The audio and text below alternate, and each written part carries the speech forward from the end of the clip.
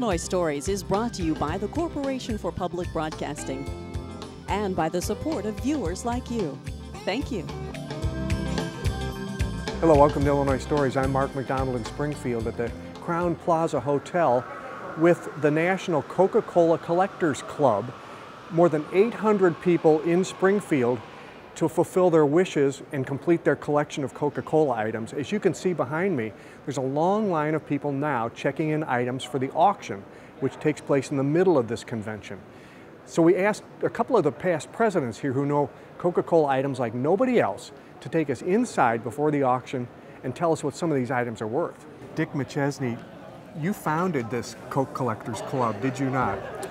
I would rather say that I was one of a handful of people who decided that this would be a fun hobby. Yeah, 40 years ago. Exactly. And you've had one of these club conventions every year for 40 years, and you haven't missed one of them. That's true. That's amazing, isn't it? That's true. Yeah. You don't set out to create a record like that, but it just happens. Part of it is the passion you have for your hobby. Yeah.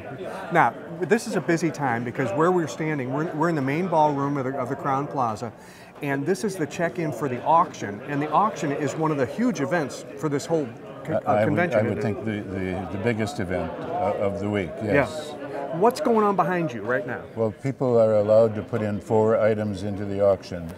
And then that will be our auction items, and the club will take 10% of whatever value it achieves. And the nice part about that is that people can share their collectibles with each other, you know, and the club can get a profit from it to maintain its ability to exist, frankly. Okay, so there's people outside, they're waiting in a long line outside in the hall. They're coming into the exhibit hall here, they're checking things in, and then what's going on with the computers over here? Well, years before we put everything on a computer so that the people in the back can see it on a screen as well as check the number. It just accommodates the auction somewhat. Okay. So, and also we need that in order to keep track of the buyers and the sellers, because some people will buy 20 items, and when they check out, we have to do it as quickly and efficiently as we can. How long will the auction take, and like how many items might there be in an auction? I would think we have a membership of 800 and some people in the hotel. I would think there'll be an auction estimate of about 600 items. After that, it gets a little tricky because an item a minute, we're already at 10 hours. So wow. So it's an all-day thing. The auction's all day. It'll start at 9 and end when the last item is auctioned. Okay, I see about 400 chairs here. Will people stay all day for that? Indeed, they will. Yes. Oh man, that's remarkable. Yeah, from the very first item to the very last. Yeah, and you also have other events here, like downstairs. There's a barter thing going on where they exchange memorabilia, not for money, but for item. That's exactly right. We have several chapters of the Coca-Cola Collectors Club around the country, and the chapter leaders get together, and rather than buy things from each other, they trade things from each other, gifts that they've accumulated in their own city over the year. And when they go back to their city, they've got some new things to give us good door prizes and so forth. Now, you're really generous to spend time with us because at noon today, and that's just a couple hours away, you have a seminar. And the seminar you're going to conduct for people is called What's It Worth? Exactly. Is that right? So they might bring you something, or you might have a computer, or say some pictures on a screen to show people, and then you tell them how you judge what things are worth, right? Well, this works a little differently. One of our people pick out 5 items from the auction, and we put them on a table and let people come into the room and guess what they think it will go in the auction tomorrow. And then prizes are awarded to the winners. Okay. And then we have a panel of 5 supposedly experts who will give their judgment of what it will go the next day, and that can be kind of humorous, it can be kind of funny. Yeah. We all 5 of us will have a subtly different approach to it, almost all of the 5 items. It's a lot of fun. It's a fun hour, and everybody looks forward to it. Let's you and I take a walk down here. Let's pick a table. We'll pick this table, and I want you to stop when you see something that looks really cool or desirable or rare. Okay, and we'll show it, and we'll find out what it's worth. Okay. Right now we're passing some things we'll put out as promotions. Some of these are recent. We're going to get something. Here's an ad an ad that's a little different. It goes back to the 30s. Can I touch it? Sure. Okay, I'm just going to hold it up so we can get a shot at it. It's a 30s piece. And someone who collects 30s, if that's their category, to collect 30s pieces, that will be a prize for them, and half the people will pass on it. Can you give me any idea what you think that might be worth? I think it's probably a $200 piece. Oh, okay. All right, I like that. Here's a what we call the Tarzan tray, a Coca Cola tray that was made in 1934 with Johnny Weissmuller and Marino Sullivan. And the Tarzan people love this tray, the movie people love the tray, and the Coca-Cola people think it's probably one of the premier trays in the tray collection.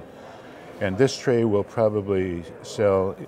Condition is everything. This condition is certainly an excellent, my guess it'll go for about $1,300. Oh my goodness, that's terrific. Coca-Cola came out with a tray each year up until about 1950. Was it always movie stars, or could it have been about anything? No, movie stars were rare.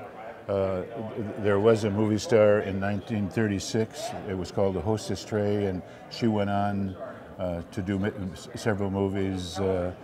She was the ingenue in Little Woman and so forth. Didn't know she was on a Coke tray. She got paid $10 to sit. Have her picture taken. Didn't know what it was for. Never told her. It was later in her life she found out she was on a 1930s, which is an anniversary year, so it makes it 50th anniversary, makes it sort of unique, and a movie star as well. She was alive up until a few years ago, and a guest of honor of one of our conventions, and I had the privilege of sitting next to her and chatting and seeing her portfolio of her movie career. It was a real treat. Were there many of these taps around?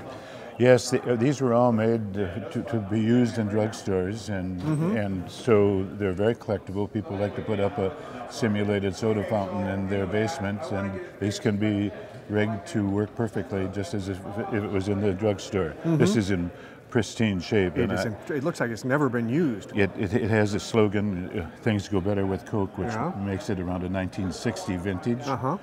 And my guess it might be worth a couple $1,000. Wow. Okay, we're going to go over there to that row and take a look at some of those items. Let's stop first at this bus. This, of course, looks like it's out of London. Exactly. They drink Coke all over the world. Indeed they do. And it looks early. The logo is an early logo. I'm not a truck collector. I might not be able to give you a good estimate, but I have a feeling that this will be a very popular and hot item in the auction, because Coca-Cola must have made 500 different trucks, maybe 1,000 different trucks over the years, and the truck collectors want every one of them. Yeah, and this is a really unique one. And toys are so hot now too. Indeed. So this doubles as a valuable. Right, it's a great category, collecting trucks. Toy what about trucks. Old bottles? Well, old bottles is a collectible category all by itself. The bottles you're looking at are what we call straight-sided bottles, made before 1915. When the standard bottle was created. These two are straight side clear bottles. They have a value based on maybe the bottler that was on it, and whether it's on a nice script. Those two bottles are significant. Bottle collectors are significant, and my guess is they might range from $50 to maybe $200. Really, each bottle? Each bottle, yes. Wow. They know the rare ones, and the lesser on the market of individual bottle, the rarer it becomes. You know, Coke has had a long relationship with Santa Claus. Indeed, he has. I mean, and I'm going to be very careful with any of these items because I know they're precious, but I have not seen this particular rendition of Santa Claus. These dolls were made in the 50s. A company in Atlanta made them, and Coke came out with a different one every couple of years for about 6 or 7 years. And this one is an early one with the black shoes. It probably has a value of a couple $100. And posters after poster after poster. Yeah, you know, people want to cover every square inch of their walls, and the big posters are always popular. Someone once told me that do we have a sign that's about this big and this, and I said, why do you want a sign like that? And he said, that's all the room I've got left on my walls. Oh my goodness. You know, I have seen collectors like that, and some of them, and I interviewed a guy just last week that had a barn wall-to-wall collectible Yes, I stuff. agree. Not all Coke, but every space. Well, signage is popular in every category. Beverages are certainly major, but all automobile, and you will see collectors collect both and hang them proudly. Yeah, and let's just go one more time. This huge Coke bottle here. Let's just take a look at this and this is a good, see what it's worth. I'm going to turn this around so you can read there's the December 25th, 1923 date. This was a display bottle that was put into grocery stores and drugstore windows. They filled it with a liquid with simulated Coca-Cola and put a cap on it and use it as a display bottle. I have one in my house that still has the original liquid in it, and it still has the original cap. Oh. This was, they made these display bottles for obvious reasons. They wanted people to identify the drink with a bottle. It was made originally as a fountain drink, and the man who owned the company back in 1894, he was asked to give the rights to bottle it, and he said, nobody will drink it in a bottle. It's a fountain drink. So. Well, you've got one with the liquid still in it, but this one, in this condition, what do you think this is worth? I would say without the cap, about $300. Okay. Wow. Well, listen, Dick, you have arranged for us to catch up with some of your colleagues who are also doing the seminar with you today. And I'm going to ask one of them to take me through some of these other items. But thank you so much for your help. You're very welcome. And I hope you have a great week in Springfield. It's been great so far. I'm sure it'll continue. Well, thank you. Thank you. John Buckholtz, you're a past president of this Coke Collectors group as well. 83, 84. Yeah. Oh, you've been 2 years, huh? 1 year, 83 through 84. Oh, okay, all right. And you're also on this panel, this What's It Worth panel, That's right? right? I enjoy so that. you're one of the go-to guys for if you're looking at collectibles and you want to get an idea of what it might be worth. You can pretty much narrow it down. Well, I've been doing it for almost 40 years, so a little bit of that comes with experience of seeing the prices and everything. So, yeah. Have you been to most of these conventions? I've been to all but 5. And so that means we've been to 35 out of the 40. Yeah. Now, you're from Atlanta, right? From Atlanta, Does that Georgia. have anything to do with you wanting to be a Coke collector? Actually, it didn't. My son, who was 12 years old at the time, back in around 1974, he decided that it was in the Andy Warhol kind of period, and he decided that he wanted some nice, colorful stuff to put on the wall. So we had done antiquing before, and we did the flea market stuff and everything, and we knew that the Coca-Cola stuff would be the most colorful stuff that he could find. And so at that time, we went out to the flea markets with him, and he was buying it. We would probably give him some things for Christmas or for a birthday, but most of the stuff he bought. And then we found out about the fact that there was a club. And we couldn't believe that there was a club for people who collected Coca-Cola. Yeah. And so we decided that at 12, as long as we went with them, we'd see what this would look like. And you found out that there are other crazies too, right? Oh, lots of crazies, yeah, right. And especially in those years, it was building so fast. And as people were finding out about the club, it was going so fast. Well, you've got almost 800 people here in Springfield. That's right, yep. I think it's remarkable. How did you choose Springfield? Well, I think they were trying to find something in kind of the Midwest because most of our people are east of the Mississippi. And so you want to try to get as close to the Mississippi as you can, and so that you're also not too far away from the Western people. Yeah. But and most of them are centralized. We go back to Atlanta about every 6 or 7 years, something like that. Next year we'll be in Arizona though. So we're trying to help trying to do the right thing by the people in the West. So not everybody has to travel too far all the time. That's right, and that's what they're trying to do. So about every 3 or 4 years in the West, and so it'll be a little smaller. We hope not, but we probably will be a little smaller in Arizona. But we still got a tremendous amount of new collectors that'll come now because it's in the West. So hey, let's you and I take a walk. Okay. And take a look at some of this priceless. Oh, it's not priceless. Okay. That's why you're here to tell me what the price is. Okay. But what about this stack of cans here? All right. Well, that's a tricky one because the number of can collectors has probably been reduced over the last few years, but because there's so many of them, and once again, when you have a collection that just keeps growing and growing, you can never find an end to it. But a lot of the international people still collect it. We still have ours. Something like this, I would expect to go for less than $100. It's just hard to say, but it's they have different series. Coke is very smart about the way they market things, and it looks like that's a series of baseball players from Detroit, but also they have some other specialized cans in there from different events and stuff. Okay, so that's collectible, but it's not a high price. And it's very collectible. Yeah.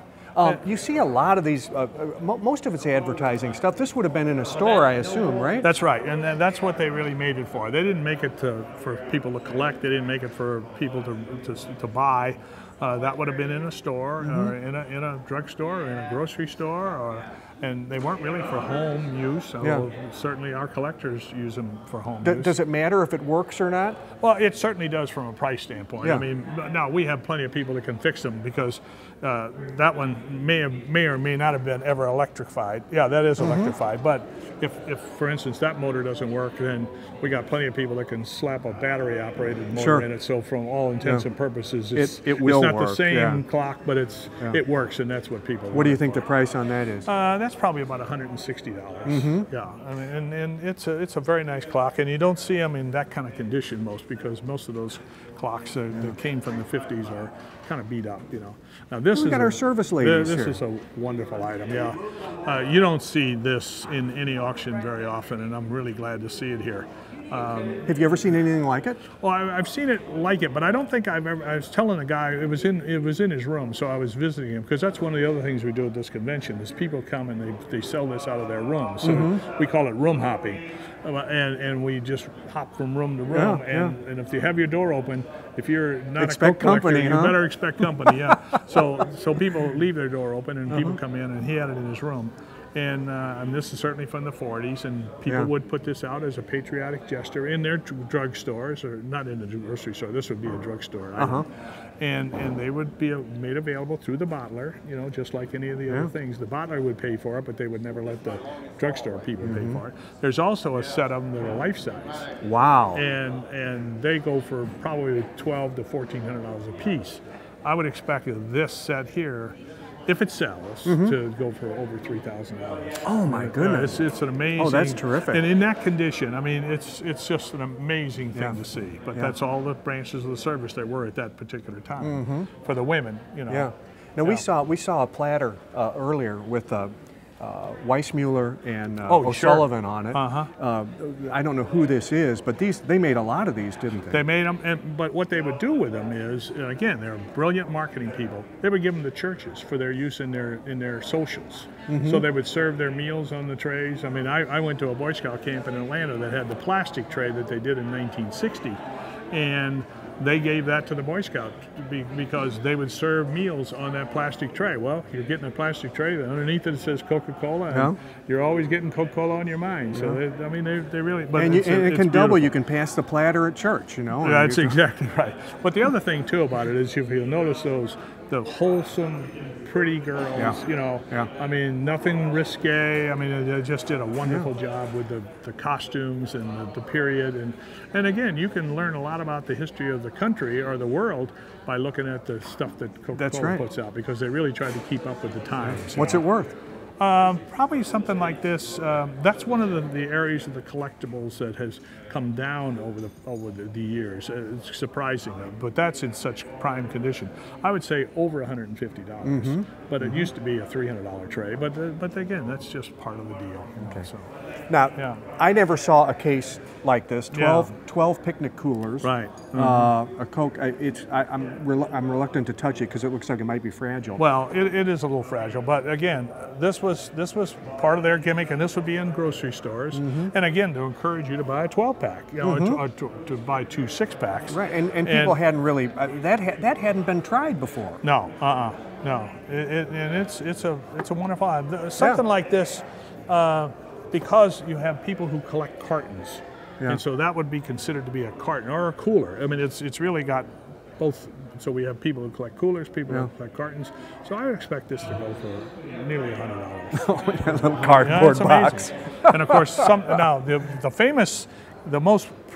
the most famous character of Coca-Cola is the Sprite Boy. Sure, so we can see him? Absolutely, yeah. And that is, And this now, is this called Sprite Boy? He's called Sprite Boy. Yeah. Okay, was he a new invention by a new marketing invention? Really, Well, yeah, he came into at the beginning of the 40s, and he was really supposed to. It was about spirit, and they were trying to lift the spirits of the American people and with the war and everything going on. So he was called Sprite Boy, and he really, when you look at him, you can't help but feel a little bit better just looking at the figure. And so they used this through the beginning of the 40s and dropped out. Sometimes it went into the 50s, but they kept them up after the war, but not too far after. Okay, and so Sprite Boy lasted maybe 10 years. Okay, but now you'll see what's on the back of my shirt. Oh no, that's not on. You got the wrong shirt on. I got the wrong shirt on, but that's the popular graphic to put on anything, and know if you do that, it's going to be a big hit. I mean, okay, whatever it is. What's it worth?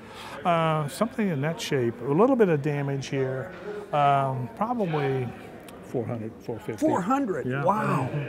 It's just very hard. The big discussion is what color rope came with it. And there's people who say it didn't come with rope and you were able to put your own color in there. Some people say it came with a tan type rope. So that will probably come up again during this, because people who are perfectionists and think they know, they will want that to be some other color than red, maybe. Who knows? But it'll be an interesting discussion while the auctioneer is up there, if anybody asks the question. Well, the way this check-in is going, it looks like maybe they may be halfway through now of getting people in here. Well, I guess. It's pretty quick. I mean, you can do it in 4 hours. Well, we know that we cannot keep these people in line all the time. Yeah. One of the things that used to happen is, before we did it with a number system, like I'm 507, so I would not be able to put my items in starting until 10 o'clock. Or until 11 o'clock. But before we came with that system, people would line up here for like 3 hours before they even opened the doors, because that was the only way that they had to get it themselves. No, this is the way to do it. This is the way to do it. Yeah. Because you can check everybody in a few hours, I guess. Yeah, in a few hours. But if they stood out there for 3 hours, then it'd be 5 hours for them. And this way, it's more. It's certainly more civilized. Yeah. Yeah. Well, thank you for the visit. I appreciate your expertise on all I'm delighted. And I hope you enjoy Springfield while you're here. Well, we have. I've seen many of the sites, and we're looking forward to it. Thanks, John. Okay, thank you.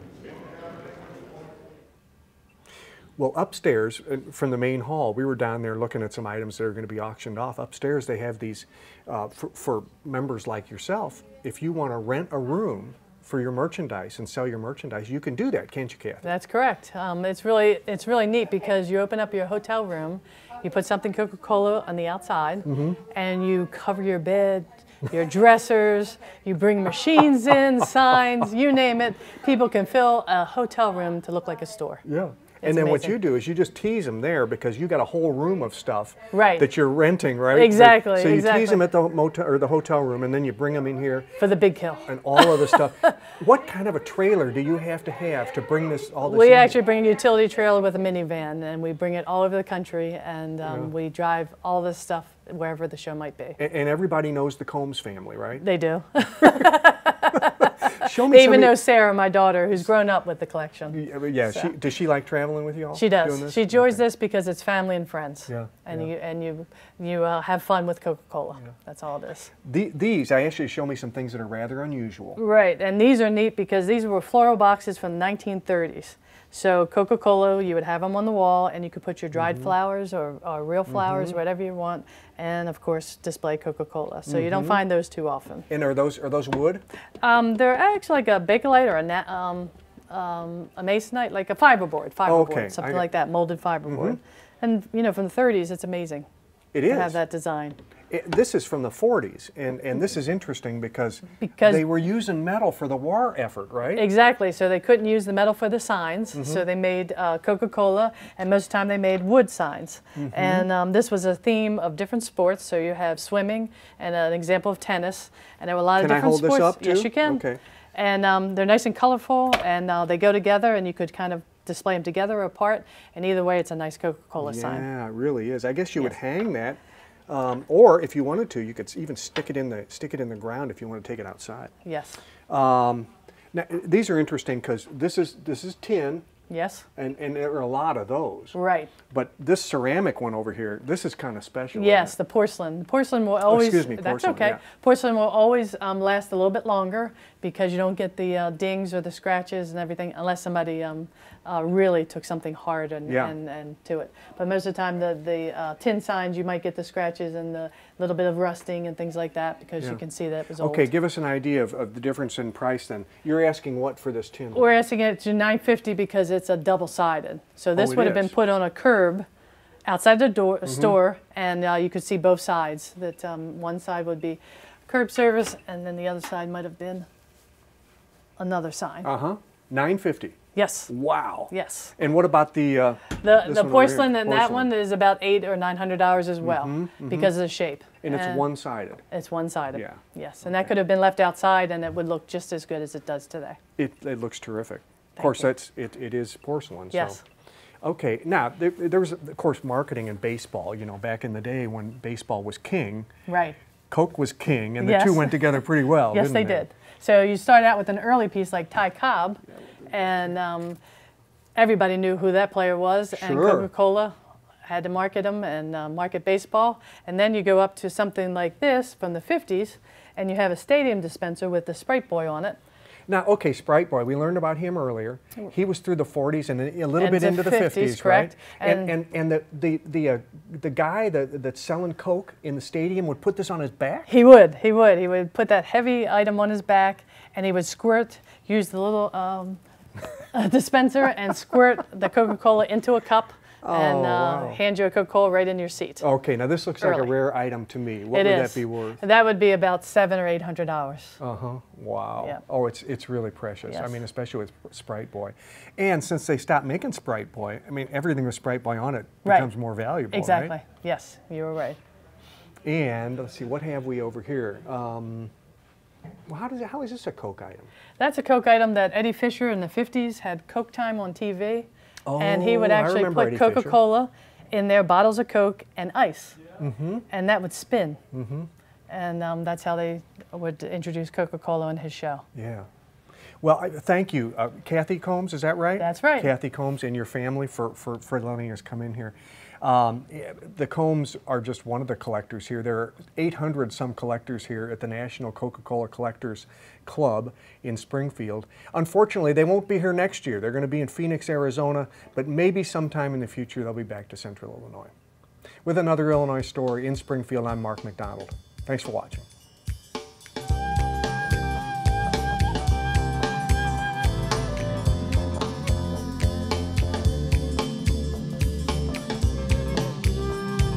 Illinois Stories is brought to you by the Corporation for Public Broadcasting and by the support of viewers like you. Thank you. For a DVD copy of the program you've just seen, send $19.95 to Network Knowledge, P.O. Box 6248, Springfield, Illinois 62708. Be sure to include the program name, subject, and when the program aired. You can also order with your credit card by calling 800-232-3605.